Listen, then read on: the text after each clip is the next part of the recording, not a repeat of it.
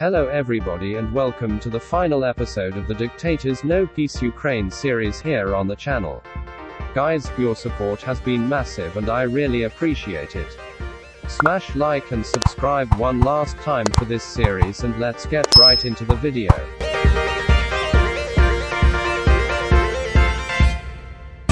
So as you can see, in order to finish this game and become the greatest and most glorious dictator of all time, we must colonize the remaining standing nations, all of which are in Asia. We have started by tearing down Japan and the Koreas so far.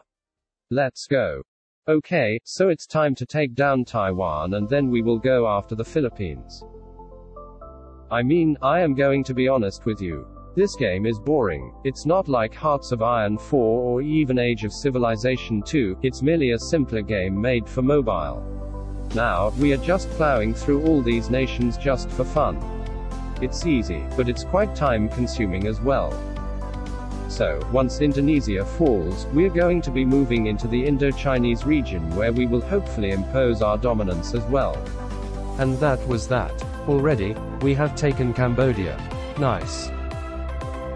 Actually, you know what I just noticed?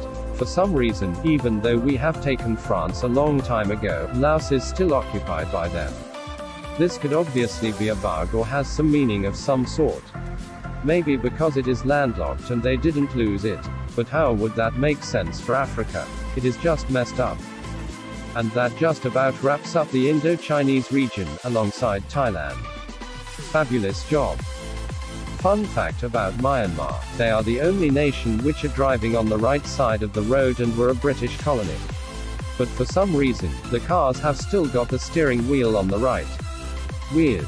That's Nepal and Bhutan, and I am going to leave India for later. Pakistan time. Okay, now we go after Iran and the Arabian Peninsula and then we check on in the countries we temporarily left behind.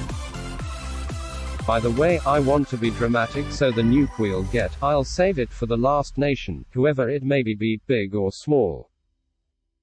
Bye Saudi Arabia, your oil is ours now. Not that it matters in this game.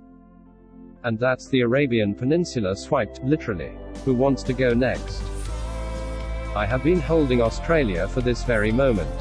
Type to get wrecked. Thanks, nuke boy. I know I didn't ask for it, but it sure did help. New Zealand time. It's sad for them to go. Half the times they aren't even included in world maps. This time, though, they will be in the map of our glorious empire.